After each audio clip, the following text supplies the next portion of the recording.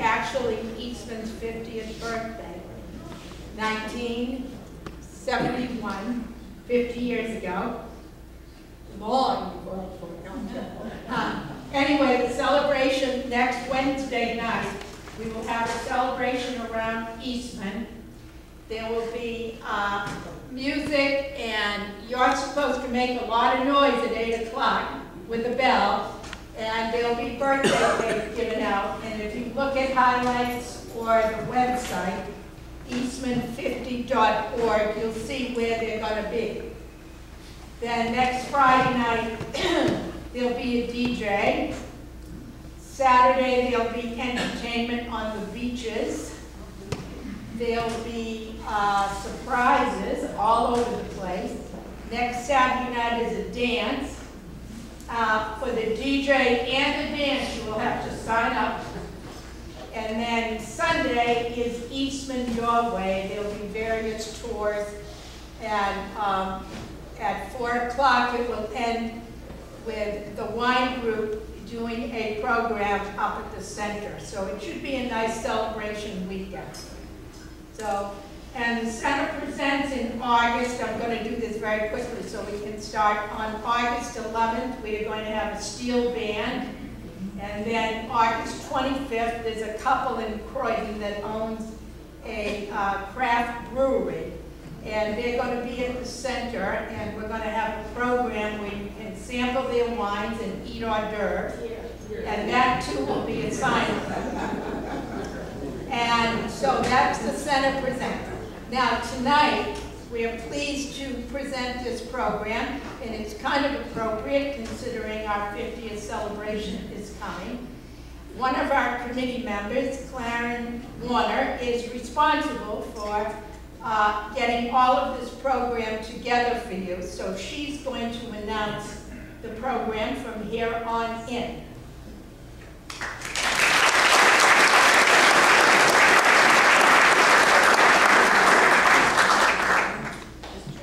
We're going to experiment turning this mic off and then one on. Hi there. Is it working? No. George, you know this story, right? Let's use this one. You want to use this one all night? Sure. Just, oh, okay. All right. Okay. You got to turn it on. Yeah, turn. George, go ahead. Just turn it. We're going to use this one, I guess. Fine, go right You in. just put it in here. Oh, that's clever. Okay. Hi. Welcome to the Great Remember first program since you know what, right?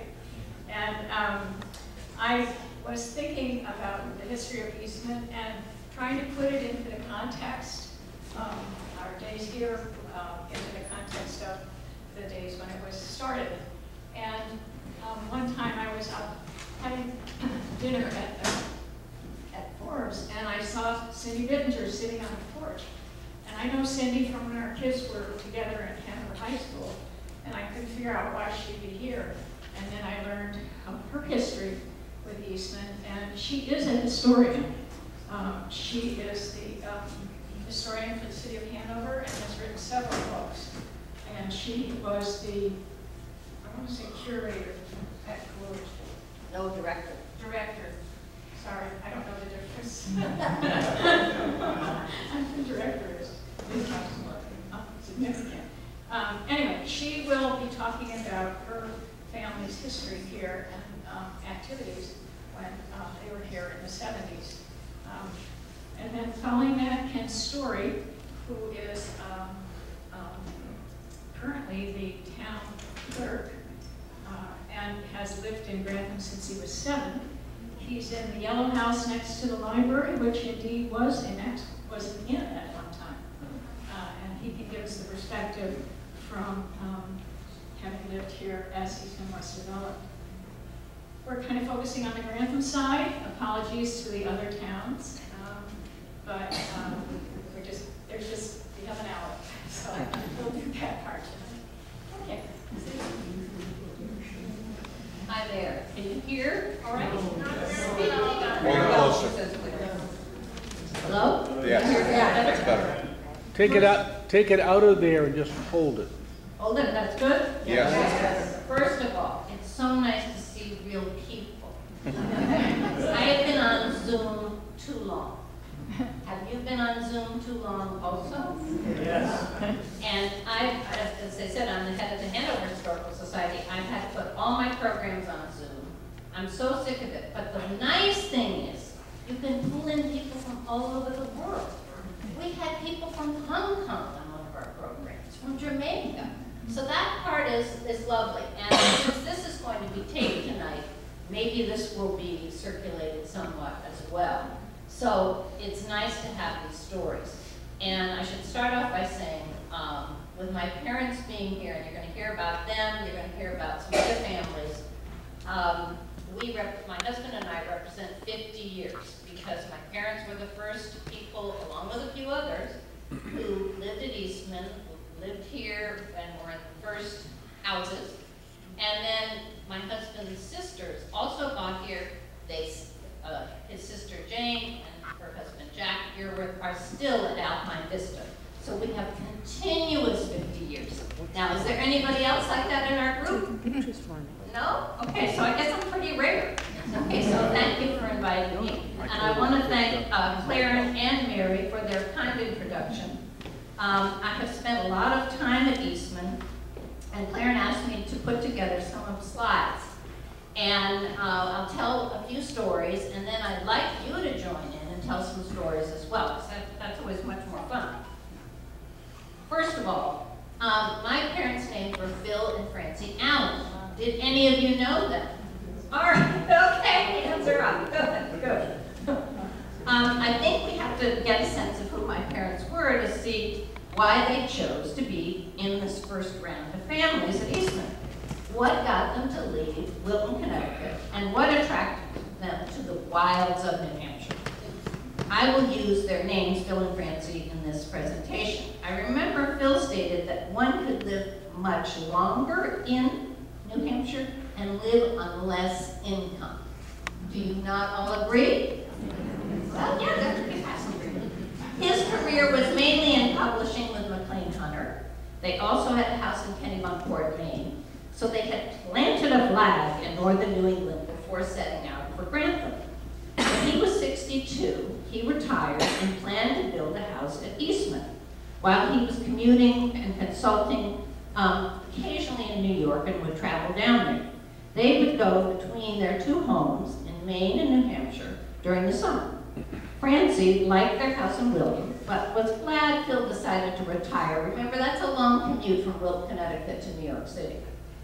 And he was able to end those commutes. She was mainly a housewife with interests in gardening, antiques, sports, and at one time she had been a secretary for an architect. They first looked at New Seabury, Cape Cod, Massachusetts. Did you realize that was Emil Hansen's first project? A lot of you are nodding, yes, okay. However, the Cape is hard to get to. Those of you who have homes on the Cape know you have to get up at 3 a.m. to get there. In today's world, anyhow. So New Hampshire seemed a better plan. Phil was an avid outdoorsman and really wanted to ski, hunt, fish, boat, and play golf as much as possible. Francie's adult children were not that far away. Jane, my sister, was in Boston, I was in Princeton, and my brother was in Vermont. Also, grandchildren could visit New Hampshire and participate in all the sports. So my parents were here from 1971 to 1994 when they moved to Florida. All right, what was life like then? Well, let's look at a couple of pictures. Here is a very early picture of their house, and you can see pipes and stones, and it still just looks like it's being constructed. And now today, this is what it looks like today. We went up there and took a picture. When I asked about my parents, they were very social. They wanted weekend parties. There would be many gatherings. You're probably still the same way today, with about 30 people. And that was sometimes difficult because in Grantham, there weren't that many people there. My mother was very anxious when she got out her gin and tonic in the evenings to have some friends around. So at one point, she had the security guards come in and sit with her so she could have her drink with people. My dad, Phil Allen, volunteered at Dartmouth and helped out at track and field. He was so beloved there that they made him a member of the class of 1935. And here they are marching. You all know about the opening of the fall homecoming. Well, here they were with the group carrying the sign. I mean, for my dad, this was like the creme de la creme. He did not go to Dartmouth, and here he is, part of the class. He went to Ohio Wesleyan. So this was wonderful. His other big thrill was presenting George Bush here. And you can see the Eastman sign behind them. Dad was very political, and he always was getting out the vote. He was quite the Republican here, but in those days, everybody was a Republican. Nowadays, most people are Democrats. But anyhow. And then another interesting story. My sister was a single parent in Boston, and my parents had gotten to know Ed and Dottie Leiter. Now, any of you remember the Leiters? No? Okay, well then I should tell you a little bit about them. They were one of the first families, and their son Bob has profiled them in Eastman magazine. My parents asked the Leiters, who lived in Newton during the week, if they could take this little girl, and see her, she's about age 5, up to visit her grandparents. So from time to time, they did that. And I interviewed Cindy Jane, that's her name, who's now in her 50s. She said she has good memories of summer, spring, and winter camp at my parents' house. And the Leiters were the first to build on Eagle Drive and focused on activities at Dartmouth, which was Ed's alma mater. Now, the next story is kind of an odd one. Most of you drive by Allen's Drive. Okay. It didn't exist. And, oh, first I want you to see that of them on the ice. It did not exist. You had to go up Snow Hill, and then you could get out of their house. So Dad took mowers, bulldozers. He made his own road. It's that tiny little thing on the map. But when you drive up on the road today and go through, it's your first road on the left, right? Yeah. Pretty much. Okay. He finished the dirt road, and my husband, who's here, said, why don't you call that Allen's Alley for yourself? And so we did. He was head of the road commission here. And as you can imagine, he was head of most things, and he just said, okay, it's Allen's Alley. But later on, when they moved up here, they paved it and named it a more distinguished Allen's Drive. All right, what was here at the time? Well, Rainey's Store was here. How many of you remember Rainey's Store? Oh, all right, quite a few remember that. And I think happened, and Eleanor ran it for 32 years to retire, and according to the news, in 1985. If they didn't have it, you didn't need it, or you went to New London or Hanover. South Cove had Lula's restaurant. We've been talking about that tonight a little bit. A small pool, small rec room, and a little shack open in the summer called Peppermint Patties. And you still have peppermint patties. My father had so much peppermint ice cream there that he just kept eating it forever in his retirement years. Of course, in the winter, you had skating on the pond. I just showed you that picture, and skiing at Snow Hill with a chairlift. You also would maybe go to Sunapee Bell. How many of you have been on that? All right, many have there. I asked my grandchild today, who's age 4, I said, have you been on Sunapee Bell yet? She said, no. So we got a trip planned. That was wonderful. And here are my kids, plus my sister's other child, in the driveway at my parents' house. And of course, the ski hill had a short life. Getting to that, but here's a picture of my mom with my son, and they're building a snowman. And I thought I'd put that in to liven things up. The chairlift was installed in 1972 on the southern shore of Eastman Pond. How many of you remember the chairlift? Oh, a lot of you remember that, okay. There were 3 trails, and my children skied all of them with me. The value of the ski hill was questioned in the 1990s, and a survey of the residents showed that 68% of the residents didn't use it. So in 1999, it was closed, and Whaleback tried to purchase the double chairlift. That didn't happen, but the chairlift was removed, and there's no more downhill. That's why I put that in, just to season had its treasures, but of course, there was mud season. My parents decided to leave during mud season and go to Sanibel, Florida. So they started a pattern of 2 months in Florida during mud season. Here's a picture of when they were welcomed back by my family. We had moved to Hanover, New Hampshire in 1988, and I was just mentioning to one of my friends here that my father, Bill Allen, couldn't persuade anybody to do anything, it seemed. He's the one who got so many volunteers up at Dartmouth, and he persuaded my whole family to leave Princeton and come up here. So he was quite the convincer. There was a celebration of the longevity. Well, here my kids got older, of course. Here I am, my mother, and 2 children. And there was a celebration. Do any of you remember the celebration? We think it was 1991, the 20 years. Anybody remember that? Oh, just a few remember that, okay. It was a parade, and if you notice, it's summer, but we're all carrying ski equipment. I think that was to celebrate our great skiing that we did. And you'll see one of the women here in the pink blouse there was Uta Cord. And she was a very, very close friend of my parents. How many of you knew Uta? All right, many, okay. Uta lived at Eastman for almost 30 years, beginning in 1972. So she was one of the early pioneers as well. She had quite a story, which has been made into a short film called Surviving Hitler, a Love Story. And I encouraged Claren to maybe show this one night, because it's so well done. It's oral history by Uta, with excellent archival photos of her family. And history swirling around her. She was born in Berlin in 1920, and when Hitler was in power, she and her family were active in the resistance.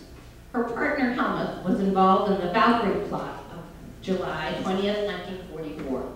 This was the attempt to assassinate Hitler by his inner circle. Uta, her parents, and Helmuth were all jailed at the very end of the war, and probably would have been executed. Only when the Russians stormed into Berlin in May of 1945 and freed these prisoners were they released. Surviving the war, Helmuth and Uta married in 1945. She said it's one of the first marriages in Germany after the war. Then in 1952, they moved to the States. They lived in New Jersey and California. Then they raised their 3 children, but he died in 1972, and Uta came here. She was an artist and teacher. Up here she taught at Head Start follow-through program in Lebanon. I distinctly remember her at the loom, weaving fabric. Some of you probably remember that too. And linen. She played tennis with our family. Matter of fact, she was a bit German. If we didn't get there on time, she did not approve of that. She really liked us to be there promptly.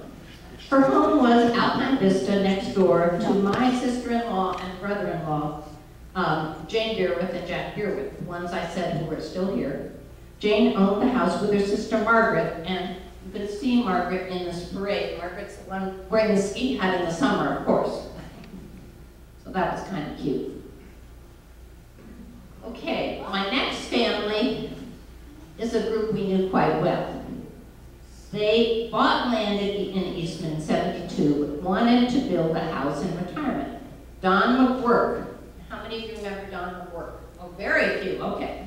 The McWorks.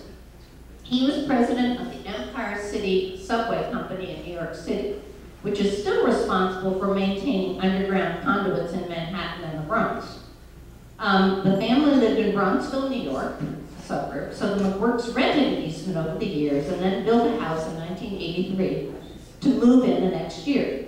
The house was on a road to be called Downhill Drive. Marie McWork objected to that name so much that it was changed to Summit Drive. You see how these things sort of got changed in the early years. And then I showed you their house. It's the one with the little perch on the top. And then here they are, the 3 daughters, and they wanted to enjoy the great outdoors. Dawn was a club champion at golf, and in those days you had to play the 9 holes twice to make 18. Did you realize that? You had to do the same, and he still won. Don still won, was club champion. Leslie is one of the daughters, spent a lot of time here starting at age 12. and she remembers doing water ballet with her sisters in the Eastman Lake. Marie volunteered at the gift shop. Here's Marie McCord. She volunteered at the gift shop with my mother. Here she is with a grandchild and with a little dog. And the dog is very important because the daughter, Leslie, wrote a book, many books, about Tucker, the little Scotty dog. And Leslie also designed t-shirts. And here are my kids as models for her artwork. And Leslie would sell these t-shirts and sweatshirts in town, in Hanover, at the summer fairs and that kind of thing. And Leslie went on to have an international career in design.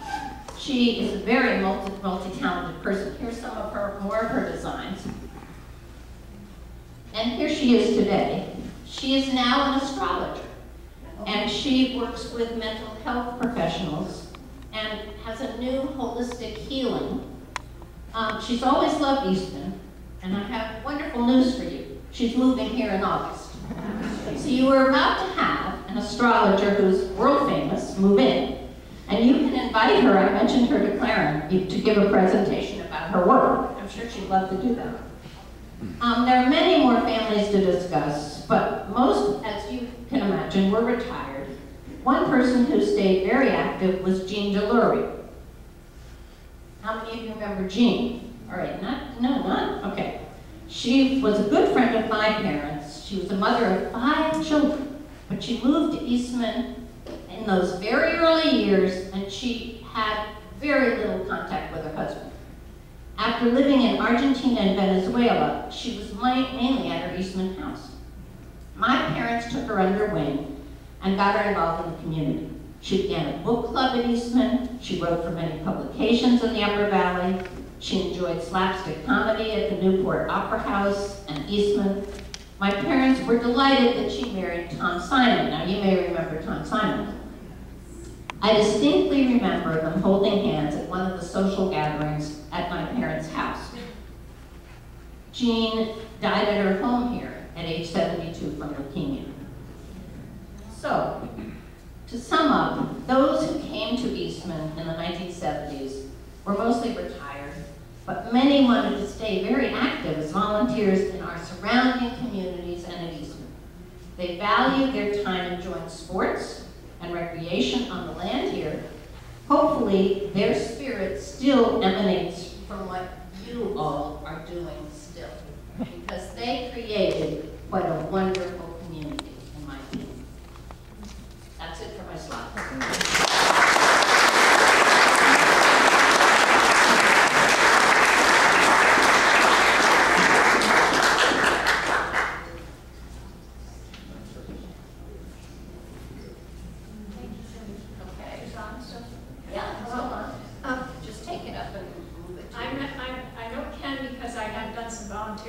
Historical Society, and there was a day when I felt comfortable enough to say to him, in terms of thinking about Eastman in the context of the town, I said to Ken, should I apologize for living in Eastman? And he said, my father always said that land will be developed someday, let's hope it's developed well.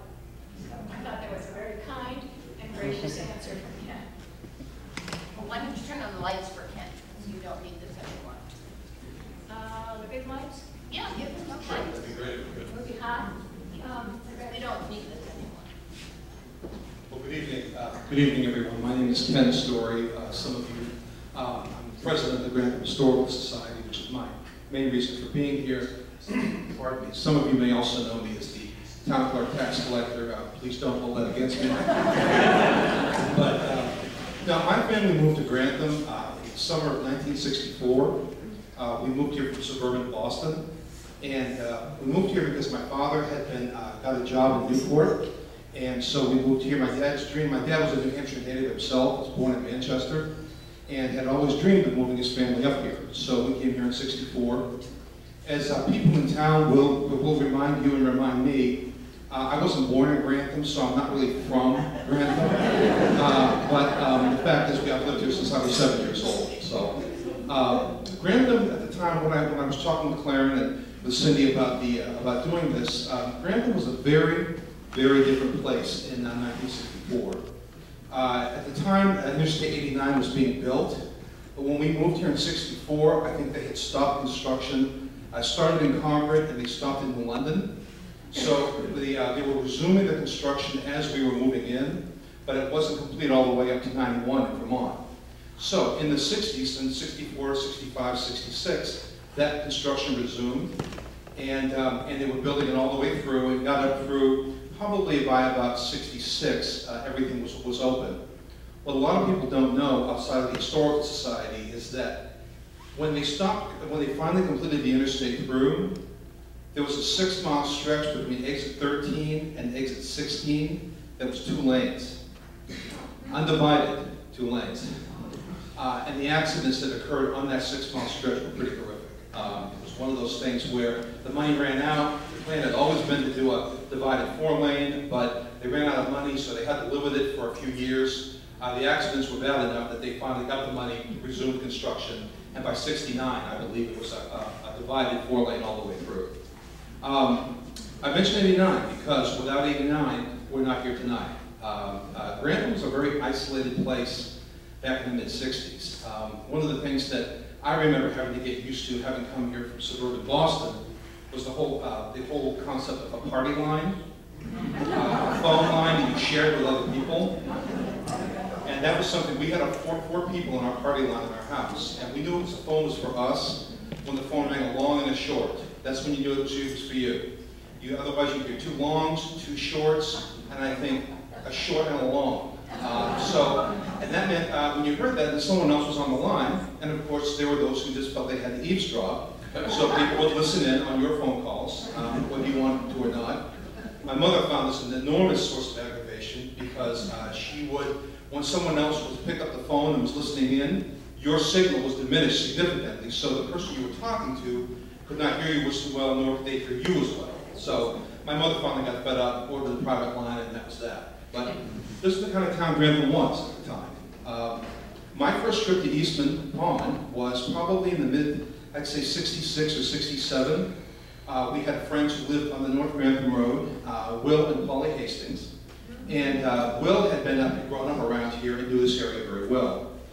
He knew Eastman was a very pretty place and a place to come picnic. So a bunch of us hopped in with food and drinks and piled in the back of his International 4-wheel drive.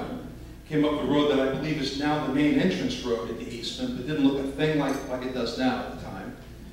We drove about 2 miles an hour and the car going like this over the road the whole time. We finally ended up though in what is now South Cove. Because the view, as you're coming across the dam, now as you look north across the pond, is exactly what I remember seeing when I was, I don't know, 8, 9 years old. That was exactly where we picnicked and where we were. And Eastman at the time was a pristine, completely undeveloped place. It was beautiful, it still is, but at the time it was very remote and was not at all easy to get here. Later in the 60s, after the interstate was all taken care of course, the Controlled Environment Corporation came in, purchased the land from International, from Rockwell, and what had been all around here, all around the lake, and began development. One of the stories was, as a kid, in 1970, as a kid of 13, having lived for now 6 years in what had been, it felt like a very small, very bucolic town, having Eastman, the prospect of Eastman coming in and all these people coming in from out of town, out of state, was very exciting to me. So I went to a lot of the meetings that were held at the town hall, such as it was at the time, including one meeting where I think the Controlled Environment was trying to get some kind of permissions from the town. I knew the selectmen were there. And one of the funny stories that happened was there was a young man representing Controlled Environment. He even had a windbreaker with a logo on it sitting near the front. And someone in the audience asked the selectmen, well, what's going to happen when Eastman starts to fill up with people? What's that going to mean to our school system? And this young man who was representing Controlled Environment spoke up and said, oh, no. This is going to be second homes for people. There won't be kids coming here to the school system. Now it's like 3/4 of the kids in the Grantham school system live in Eastman. So, anyway, one of the other stories I just wanted to tell about was to talk about 71, the anniversary. When the lots they started laying out the lots in Eastman to be sold. They hired a company, a civil engineering firm, out of Melrose, Massachusetts, named Hayes Engineering. And they sent several crews up here, and they laid out all the lots up here in Eastman. My older brother George, was actually working on one of those crews for a while. And the fact that one of the crews stayed in our house. My mother rented out, we had a spare bedroom. We put a couple of the guys in the crew up in the bedroom. She rented a room to them. So we got to know a lot of those guys, got to know a lot about Eastman as, of course, of them putting up the lot lines here within towns, within the Eastman community. So the one thing that I did want to mention, I think I said something clear about this, was the connection between Eastman and the sort of Grantham townspeople early on was a little rough at times. I think a lot of people in Grantham were grateful for Eastman, and once the lot started to sell, and what that meant for the tax base. My mother, at one point, I think it's 75 or 76, her tax bill was $147. So the expanding the tax base really helped out a lot of people in town. But again, we had people coming in from out of town. Grantham, again, had been such an isolated place where everybody knew each other, maybe sometimes a little too well. And now we had people coming in from outside. And a lot of people took some getting used to have sort of out-of-towners, if you will, coming to Rainey's store, coming in to use what amenities we had. So it took some time, I think, for people to feel comfortable with each other, but I think that's happened. I'm really glad it's happened. I remember my predecessor as president, Alan Walker, pointing out during one of the tours we did that about, at least I would say 80% of the people on the tour were from Eastman. So people have taken a real interest in Grantham here, and it's something we're very, very, very happy about. So we're glad Eastman's here, and it's been a great thing for the town, and a great thing for the area, and we're just really glad that everyone's here. Thanks all of you for coming.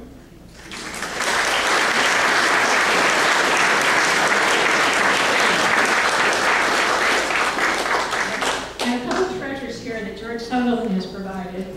He has one of the original menus from Tallulah, and some of the early covenants, and he also showed us his shirt, the original shirt. It's been longer, but he does. And George has written many of the articles and the early history of Eastman, and we recognize his contribution. Kathy had, Kathy Atwood? Osgood. Yeah. Osgood? Kathy is the treasurer of the Grantham Historical Society, and she was sharing with me her stories about camping here early on, and I thought I'd give her an opportunity to tell her person. Thank you. Claire read an article that I wrote for the 40th anniversary Eastman Living magazine, and I was born and raised in Southern California. Came back here to visit friends, met my husband, a native. I was a city girl, and in those days that was almost a stigma here. I was a true outsider, knew nothing about the woods or any of this. So we came camping, and to get here we came up over Howe Hill Road and in through what's now the maintenance buildings, and took old logging roads out to South Cove. And where the dam is now, there were 4 stringers. They were approximately 12 inches square, beams. That's all that was there. So we were carrying camping gear, etc., and you had to diddy-bop across these stringers. I don't like heights. It was a big challenge. I made 1 trip over and 1 trip back. That was it. Anyway, and we camped, and it was a wonderful place to camp. The loons were on the lake, we could hear them, but being a very naive city girl, we camped with friends, and the 2 guys got together and they caught a leech, a very big leech, and they brought it up, and my girlfriend was also a California girl, and they said, okay now, girls, this thing will get your scent and it'll follow you home. So we have to make sure we destroy it. We threw it in the fire. So that was my first experience out here at Eastman. And it was very nice. And then one day we heard that this property had been sold. And we said, well, we're going to have to buy this piece of property. Well, now the South Cove condos sit on there. So that was a dream that didn't quite come true. But anyway, it was a fun time to be here before Eastman came in, and we've met wonderful friends here. And I'm now the treasurer of the Historical Society, so I have learned a lot about this town. And my actual job here tonight is to hopefully gather some volunteers. We're dwindling in numbers there, which one of those things that happens in a lot of organizations are having the same problem. But just to give you an idea of what we do there, if anybody has an interest in ancestry research, we get a lot of people coming in and looking for, history here of their families. One of the gals that just left us, Ray Tober, I don't know if you know her. Anyway, she was particularly into maps. She's put together some great books for us there with, basically she's taken maps that we have there and condensed them into other forms. We have displays. We had another member who was really into old tools, many of which she found out here at Eastman. I don't know if any of you have done the trail that goes up by Anderson Pond, and there's old cellar holes that you can see out through there. She found a lot of interesting old rusty tools, and so those are now on display at the Historical Society. But, we need to refresh things, so somebody with an interest in doing that type of thing would be most helpful. We have acquired several photo albums of Eastman activities. Unfortunately, the pictures don't identify who the people are. Our little group can identify a few of them, but we're kind of thinking maybe we should do some kind of an activity where, name the people. But if you have a little time, we're open Fridays from 1 to 4. Just stop in, we'll hand you a photo album and you can look through it. If you've been here a while, hopefully you can help us identify some of these people. We would like to get digitizing all of our photos, and we have lots of them. We are in that age and we really need to progress to digitizing things, so if there's anybody out there with computer experience that might like to spend a little time doing that, that would be great. We did have somebody who was cutting articles out of the Valley News, anything that anybody in Grantham did that they got in the paper for, including dying. We keep that information, and we have notebooks full of that, and again, something that needs to be digitized. And last that I came up with is organizational skills. We could certainly use help with, we have lots of things there that could be organized probably better than what we have done. So if anybody has any interest, you don't have to commit to any specific time, but if you'd like to stop in and help us out, I'm sure we could put you to work. Thanks.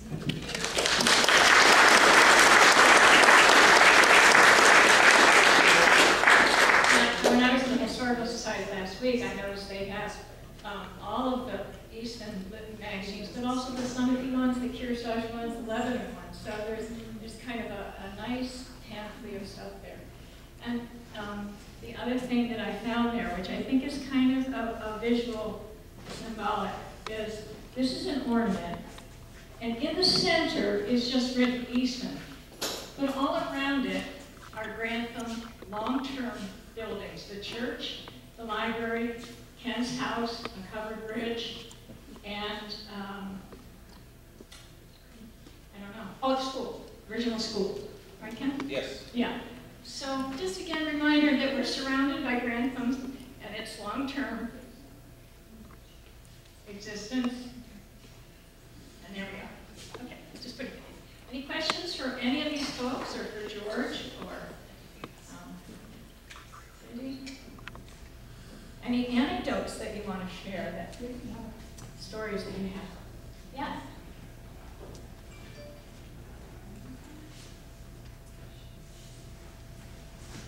I'd like to sit down because I'm not too steady on my feet.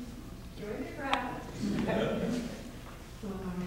Built all the condos in here, the firehouse, the new to me office building. I was a partner with Evil when we bought out the old saloons and turned that into condominiums. I've built over 50 houses in here. This has been one of the greatest thrills of my life. The people I've met here. I built the Allen's house. And it was not the first one. You couldn't get to that area when I first came in. I could only get as far as the first cul-de-sac. And then I could get up there and turn to the right and get on to the left, which was where the first houses were built here. When I started building there, I didn't know what was out here. The road was so rough, I couldn't get out without having a real construction vehicle. The road was so bad. I was in here for over 2 weeks before I had the courage to come out one night after I finished the job to see what was down here. How bad the roads were when I started here. My company car, when I traded it in and got my new company vehicle, a couple weeks later, I got a call from the people that bought it and wanted to sue me. I said, why do you want to sue me? No. He said, because the vehicle looks like it had been in a wreck. And that's what it was like here. The one thing I'd like to say, if any of you live in the condos or houses that I might have built, I want to say before I go out, I don't want anyone to come up to me and tell me about a nail problem. And I want to tell you that your warranty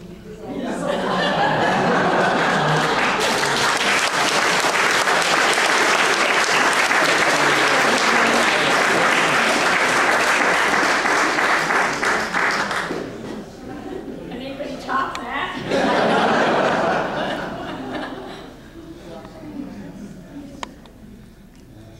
We're not done, but maybe we're finished, huh? Yes? I've got a question. I always thought that the pond was dammed in the 70s when Eastman was created, but the way it sounds is it was dammed long before that. Yes, the answer to that is there was a dam there before. I believe the pond exists because there was an earlier dam that was there. The dam was raised, however, once Controlled Environment purchased it, so they could increase the surface area of the lake and increase the value. So yes, it was enlarged. So did the lake expand in size? Yes, by it did. a lot? A significant amount, I forget the percentage, but yes, it did.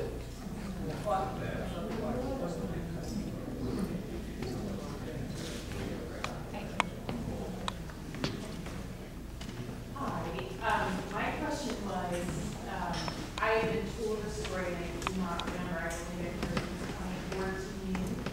I was told that Controlled Environment was a group of people that had a connection to Dartmouth that had wanted to come back, and there was people from Holy Sawyer alumni and Dartmouth alumni, and that they had kind of come together to invest to build Eastman. I don't know if that's true or not. That's what I had been told by someone. Okay. Yeah, I'd love to know the answer. You were interested in the investors' basement. Yeah, like who was controlled the environment, and was it just Dartmouth College, the Society Protecting the Natural Forests, the Venture Savings Bank, and an insurance company. Those are the four. Became Chuck, yes. A couple of questions about Emil. Gene Delury, who was mentioned in Cindy's presentation, mentioned that he once said, Emil had asked her, why would anybody want to live here? When I was interviewing the man named Rick DeWitt, who was CEO for the golf company, and asked him for an impression, I said, what was Emil like? Because a delightful rogue. Interviewing somebody else for this 25-year book, Barbara Briggs. Barbara Briggs said that when she learned more from working for Emil Hansman than she learned in all the courses that she'd taken to get her MBA. What do you got?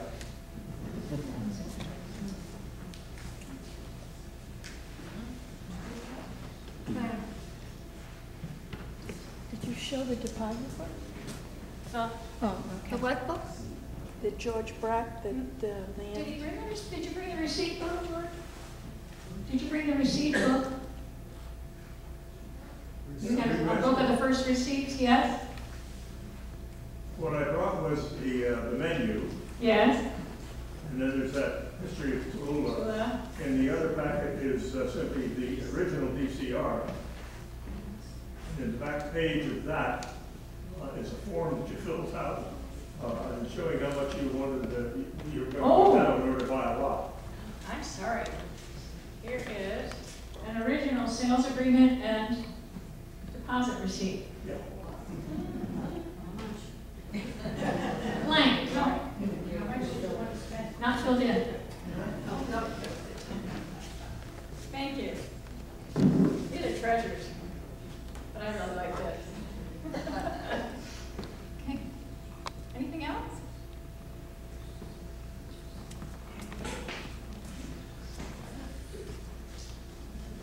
My name is Jim Keeney, and beside me is my wife Dorothy. And we've been at Eastman either as a homeowner or as a condo owner since 1978. And we remember the original sales office, which was condo number 7, I think. And we came up here from Boston because we were looking for a vacation home. And we had a couple of members of our company that had vacation homes here. And they were telling us that the roads are very good, whereas if you went over to Winnipesaukee, you did have to go on some very rough roads to get there. So we came here in 1978, I believe, is that right? And we negotiated with the Hansmans. There was a fellow by the name of Mark who was our salesman. We first bought a lot thinking that we would build a home, I believe it was over by the small pond.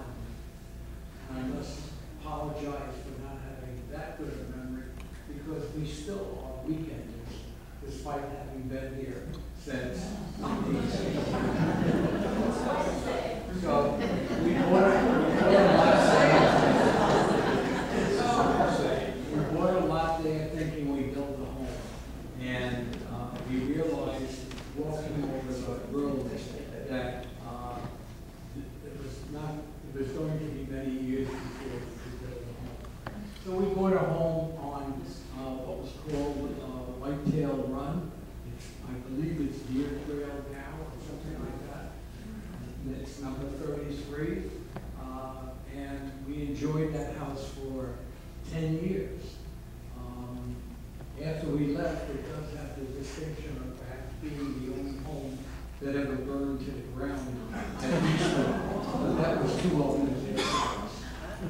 But after 10 years and caring for a house down in the Boston suburbs and also having a house on the road there, we decided when we saw the condos going up, and particularly the ones at South Shore 2, we are number 11 at South Shore 2, that we would buy there.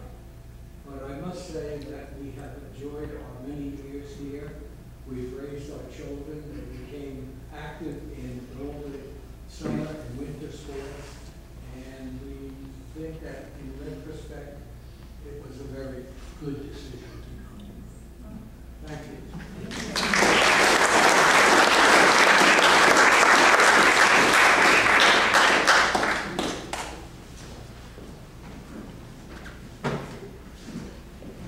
My name is Carly Parrish, and we lived in Newton in the 1970s, and we started receiving mail about places you could go for weekend homes.